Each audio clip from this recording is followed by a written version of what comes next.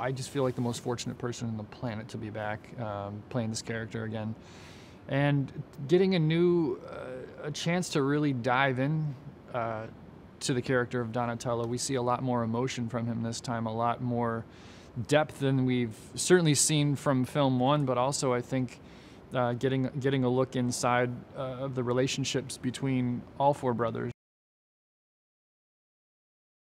It doesn't hold back. It starts right away from the beginning. You've got Mikey at this Halloween parade, and you see that he wants to be human. He wants to be out in the world and be accepted.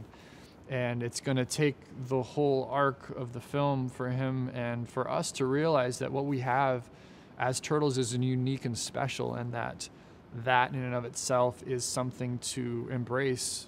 And you don't need to try and fit in, especially if you're a superhero. Do you want to save humanity, or do you want to blend in with them? And you can't blend in with them if you want to rescue them in our circumstances. So it is definitely a weighty decision for these guys in this film. It's 2 years later, so they've been keeping the peace in New York City as best they can, but now Shredder is being transported to a more secure prison upstate, and they realize that he's going to the Foot are going to try and break him out, so they have to immediately get out there and see if they can save the day. Tyler Perry brings such a great character to this piece. We see him in a way that we haven't seen him before. He's got the bow tie and kind of the nerdy demeanor, and I think fans are really going to embrace him coming into this film, because it's just so different. It's such a departure for him, but it really works.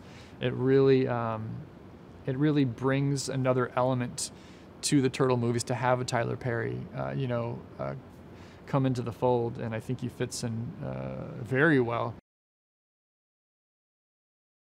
Steven's awesome. I mean, coming off of a show like Arrow, he's no stranger to the superhero genre, but he's a really nice guy, and I think he brings a lot of energy and youth to the character of Casey. We haven't seen Casey Jones in a while. I mean, I think I saw him in the first Turtle movie back in the 90s, and then haven't seen much or any of him until now. So it's great to bring that character back into the Turtle zeitgeist, as it were.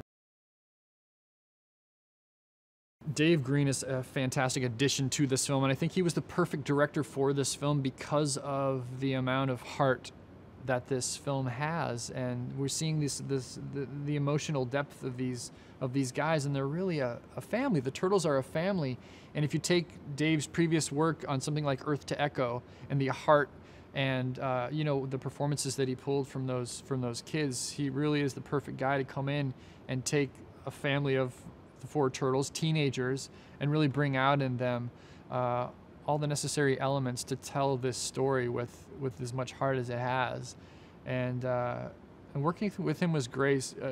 Working with Dave was fantastic. He's a very kind man, and he's very open to your ideas. And so I think it works out as kind of a perfect collaboration, because if you bring something to the table and he's got an idea, you can kind of mesh those things.